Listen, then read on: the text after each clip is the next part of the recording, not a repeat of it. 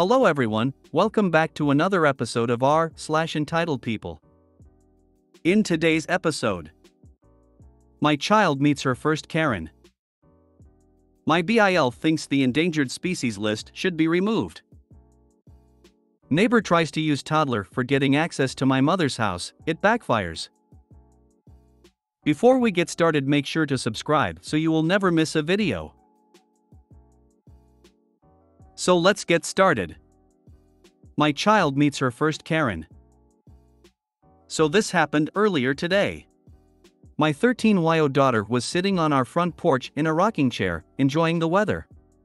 She was wearing a pair of pajama pants and a cropped tank top, with her knees drawn up to her chest. A woman drove by, then circled around.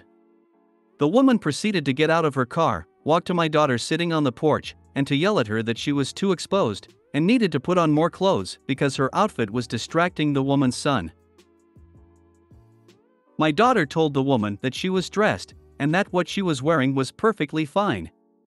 The woman proceeded to yell at her, over and over, that she was too exposed, and how dare her parents let her wear crop tops, she was controlled by the devil, etc., as my daughter walked into the house. This is where I love my kid. She got the plate and gave it to us. We filed a police report of harassment. Here's hoping the quick word from the cops will be the end of it. Smart girl. I hope the police follow up. If you guys ever see that car/lady in your area again, have daughter sit on the chair in a bikini while you have 911 on the phone and record the woman. Or, get your biggest hairiest guy friend to pretend to be her just out of jail for murder uncle who's protective of his little niece. Oh, my husband looks like an angry linebacker. Hoping she meets him. He's very scary when he feels his daughters are being threatened. Although I might just be even scarier. I would love to see a video of pranking the Karen with a fake murderous uncle. Sounds like comedy gold. Took me entirely too long to figure out why the kid was giving her parents dishes. Sigh. Who the hell does this? Good for your daughter. I've been reading advice columns for decades. This pops up occasionally, asking neighbors to have their daughters stop swimming or sunbathing, etc. It's always put as the women's responsibility to change something to avoid stirring up lust. The advice columnist usually advises averting his gaze, building a higher fence, adding bedroom curtains, horse blinders, etc. If her son is distracted by an underage girl, then it sounds like a him problem. So she saw her son was distracted and decided to stop the car and yell at the poor girl minding her own business, which might have given her son more opportunity to look at her. The opposite of what she wants. Her two brain cells are trying their best. It's more likely that she just made that up as an excuse to yell at an underdressed girl. OMG, the ending of her getting the plates made me so excited.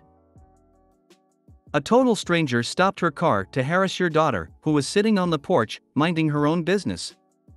We can't even sit on the porch anymore. Geez. My BIL thinks the endangered species list should be removed. Please inform me if this doesn't belong here, thank you. On our way to work today, we carpooled to save gas. My BIL got upset that people on the left side of the road were swerving around a pair of geese. I told him that they were protected and he said they should just get rid of that list, they can just clone the stupid animals. I personally think this isn't right, but I didn't want to argue, so I kept my mouth shut. Not looking for advice, just needed to rant. People seem to think ecosystem protection is pure sentimentality for cute animals and forget that we need healthy ecosystems for, eating and breathing and drinking and stuff. Those are usually the same people who deny climate change. My brother is one. He told me I was crazy for thinking the Earth was going away. I had to explain to him that the planet would be fine, people just wouldn't survive.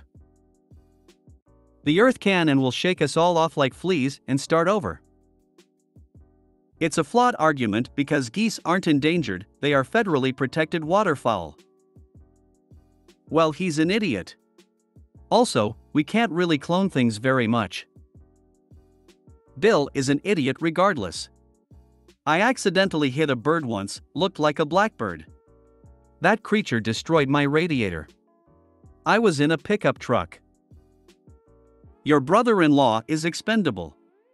If we really need him, we could just raise a clone of him. Neighbor tries to use toddler for getting access to my mother's house, it backfires. At the time of writing, I'm still seething with anger, but hopefully sharing this with you lot can help out a bit. One way or the other, I don't think she'll be to pull this one again. Backstory. My mother is of age, let's say around 90, and has some issues coping. It didn't exactly help that my father unexpectedly passed away several years ago while she was just recovering from cancer, and even though she got better, the emotional and physical stress definitely had their effect. She can manage around the house, do the dishes, laundry, make her bed, but this is already taking its toll because she easily gets tired. Things outside the house just don't work anymore. So that's where I come in. For the past 3 or 4 years or so, I go over to her place every week and spend a few days helping out with some chores, doing some grocery shopping, and of course also to keep her some company. It's ironic because my GF and me have been dating for pretty much 12 years now, yet we don't live together and instead go visit each other's place every weekend. Sure, I had times when I wanted more out of the relationship, and my GF also had her doubts sometimes, yet now it's a blessing because I get to help my mom without it affecting my relationship. Oh, the irony. Anyway, my parents used to have a good relationship with the neighbors, but as you can imagine, that somewhat faded because my mother doesn't set foot out of the house unless she has to, for example her medical examination at the hospital, which is coming up again soon. Still, I do keep in touch with some of the neighbors, and it always puts a smile on my face when the neighbors from number 3 often asks me, "You got our number, right? And don't hesitate to call if you need a hand, you hear?" All of this happened in the Netherlands, and obviously, the convos are translated. Nope, still shaking with anger, so I guess the story needs to continue. A warm Wednesday. It's pretty hot in the Netherlands right now, and that doesn't exactly do my mother any good. She often gets tired, has to cut chores in half, and yeah. So this week I figured I'd hop over on a Sunday, got full support from my GF, stayed the first days of the week, I got a bed there which I can use, and go home, so, well, today. This also allows me to cook for my mother, which she really enjoys because that has become somewhat of a bother as well, something she can manage, but it's getting difficult at times. Having done everything in and around the house already earlier this week, the only thing left for today was emptying and cleaning the chemical toilet, miniature septic tank, and emptying all the trash bins and take out the actual trash. Side note, if you have family who are of age and you want to prevent them from having to go up and down the stairs all the time during the night, I can highly recommend a chemical toilet. It can easily last for a week, and it can definitely prevent accidents or issues from having to go down and up the stairs again. Reason I mention this is because me and my GF also mentioned this to some of our closer friends, and I just heard too many times, so obvious. Why didn't I think of that? Thing about my mother, she's somewhat punctual. She gets up at a specific hour, she'll have breakfast 1 hour later, and she'll have lunch somewhat around /past noon. She also prefers that I take out the trash around that same time so that she can keep an eye out on the front door, which I usually leave open because, easy. This will become important very soon because I am convinced that this is what led up to the following events. Just to reiterate, I've been doing this pretty much every week for the past 3 to 4 years now. Can I come over, please? This week was different. We started the day as usual, but then I got a PM from my GF who told me that she was with her parents right now, they live in a nearby city, and asked me if she could come over. She didn't feel like going home this week and wanted to tag along and head over to my place early. Obviously, I asked my mother, who didn't mind at all, so sure thing. This was 15 minutes before I normally take the trash out, and I noticed a little kid playing in front and also somewhat inside the front yard of my mother's house, which doesn't have fences. This seemed odd to me because there's a playfield 2 to 3 houses over and all the kids go there, but I didn't give it much thought because I'm soon asked, "It's that nice Asian girl who's coming over, right?" Which was obviously way more important to me. So, while waiting for my GF to arrive, I decide to take on some other chores which my mother would otherwise have done. Because meh, gonna wait this out anyway, and this heat isn't good for her, so if she can relax a bit more this week, all the better. My phone bleeps with a PM from my GF telling me she's getting off the bus and my mother, and I watch the GPS tracker which I projected on her smart TV. My GF and me always share our GPS locations when we meet up. It really helps with timing and preventing waiting 4 hours near a bus stop. When we see my GF's GPS blip enter our street, I open the front door and step out. GF and me hug and I tell her that I only need to take out the trash and then we can go. We go inside and have some small talk. My mother and my GF can get along really well, which makes me very happy. As it turns out, my mother was reading a book which mentioned the tale of the 1000 origami cranes, and my mother was really curious if my GF knew about this. She did, and she was more than happy to share the tale. I pour the ladies some tea, and while doing so look out the front window when I put the teapot back in its place and I see that same kid once again. This time not playing but just sitting there on the ground? Weird. But once again I don't give it much thought.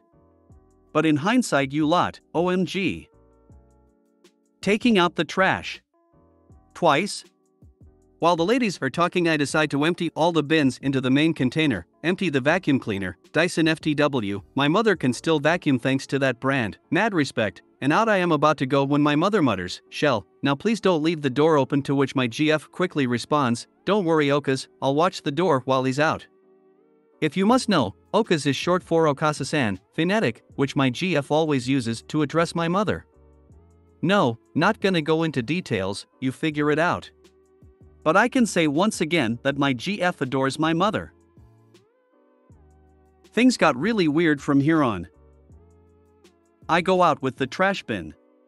There's a storage unit down the street. You scan your card, the thing unlocks, you pull it open and put your stuff in and then close it. Easy. While I'm walking, my GF is standing in the doorway, but a few steps backwards. Next thing I hear now, go, from across the street, but I don't give it much thought. I mean, there was a kid playing in the street for most of the times, it seemed so, but when I disposed of the trash and walk back I see the same kid from before running across the street without looking, WTF, and he heads straight for my mom's place? Sure enough, the kid runs full force into the open door, but apparently without looking because they crashed right into my GF, who saw it coming last second and just managed to take some kind of stance. The kid slammed into her legs and got knocked right back. My GF just managed to grab the kid before they hit their head on the concrete. Apparently the kid was a girl, because while I am stunned seeing this happen and now make my way back towards my mother's house, some fat cow, sorry, I can't even call that a Karen anymore, jogs her fat ass over, ignores a car whose driver is now honking its horn while she flips him off, and then pushes me out of the way as I'm about to enter my mother's front yard while she's screaming that my GF is sexually harassing her kid. My GF grabbed the kid's clothes near their chest area before they dropped? WTF? I'm immediately thinking that this hog is crazy. In fact, that's what I'm gonna call her. Me, you need to control your kid, who in their right mind runs into stranger's house? Hog, shut up you squatter, I know what you are up to, but it's not gonna work, she yells. Once again, WTF? GF, lady, you need to look after your kid. Hog, no, you need to get out of my way right now, before I'm calling the cops on you. I'm collecting evidence, and with that it pulls up a phone and starts filming my GF. You two are squatting, Dutch, jelly crackin', this house, and I'm gonna expose you, she says while she now also points her phone at me while she takes a step towards my GF, completely ignoring the kid who's now sitting in the doorway still crying and sobbing, I might add. Context, this cow is huge, wide, and definitely has a weight advantage on my GF. She's also somewhat taller. However, my GF doesn't back down, quite the contrary. GF, get lost lady before this turns ugly.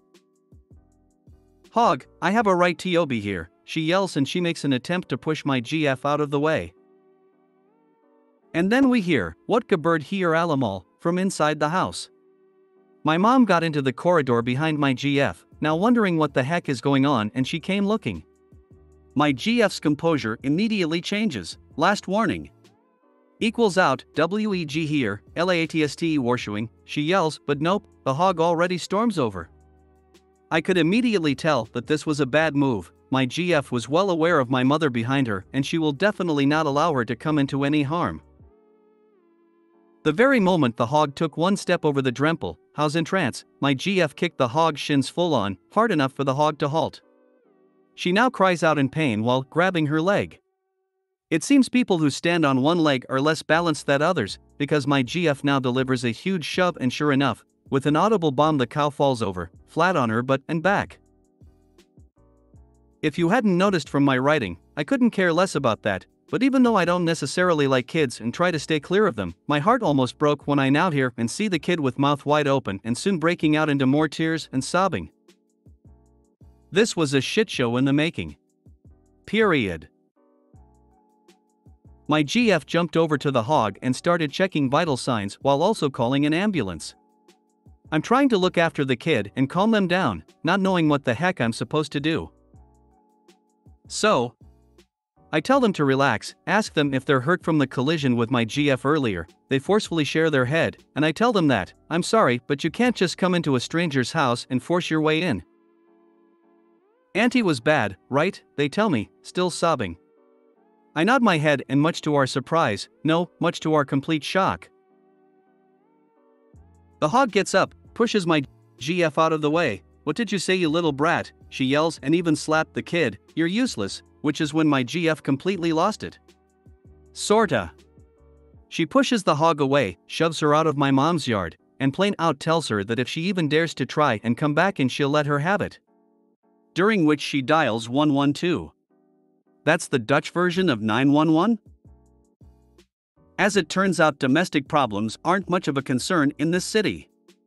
They'll try to get an officer down there as soon as possible. GF, but how long will that be? 112, an officer will soon be there in about 90 or so minutes, 1.5 plus hours. That's gonna help. Not. So I asked the kid, who is still crying their eyes out, if they want to go back to their mom. Head shakes, and oh, I hate her, she's a bad auntie. I just reached my limit here, and thus I now grab my phone, look up and find the phone number for Child Protection Services. I think it's called in English. In Dutch, de kinderbescherming. I tell him everything. CPS, can you please repeat the address? Me, this is the address of my mother, I think they live down the street. Kid, number. GF, looking over, good job. CPS, that's a repeat address, how serious is it? And when I tell them the brief story, we're coming over right now. Me, de kinderbescherming komt Iran /CPS is coming over right now. The hog squeals, makes one more attempt to push my GF out of the way, who immediately shoves her back, after which she just flings her arms and yells at the kid, this is all your fault, you little brat, and then just storms off. Mom/auntie of the year right there for sure. CPS did come, we all got inside, which was very taxing on my mother, who isn't accustomed to so many strangers. We quickly moved to the kitchen, and then back outside after the personal stuff was relayed, and the kid was taken by CPS. Something was not right here, you guys, not at all. As soon as they understood that they didn't need to go back home anymore, the kid ended up hugging my GF, well, her legs, saying thanks and how she saved them. CPS took him away. My concern now was with my mother. So we installed cameras. My mom never opens the door in the evening anyway, and always looks out the window before doing so, but now we have some extra fail-saves. Brief update. In the meantime, partly because of that, I decided to call the neighbors from number 3. They weren't around during the happenings, but they do know their neighbor across the street, a bad egg so to speak. As it turns out, the police actually make an appearance this evening and came over to talk to her, so they saw. At least it's something. So what was the hog's purpose anyway? Why did she want to forcibly go into your mother's house? I'm glad to hear that your mother and girlfriend went mostly unscratched. Hope that hog backs off completely, or, hopefully, just moves out. I first thought that Hog might have thought that Opie's mom is no longer alive and that Opie was there illegally. Maybe Hog wanted the house? Are there squatter laws like in Spain at the Netherlands? My first thought that the neighbor was going to mom's house when Opie isn't there and taking advantage of mom. Would be thinking about door chain. Either the woman is trying to rob an elderly lady by using distraction or she was projecting her own intentions when she called you squatters.